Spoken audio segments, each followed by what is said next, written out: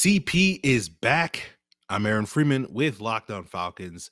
On Saturday, the Falcons successfully retained offensive weapon Cordarrelle Patterson, signing him to a 2-year, $10.5 million contract, according to various reports.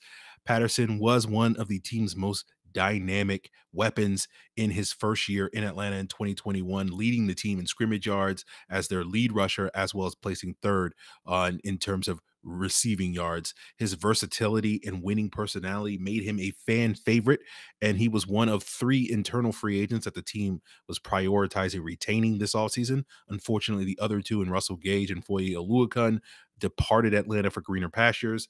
But after a tumultuous week where the Falcons failed to pursue Deshaun Watson, retaining Patterson is a nice win for the organization. For more coverage of this move, as well as others that the Falcons have made this offseason, make sure you follow Locked On Falcons, part of the Locked On Podcast Network, your team every day.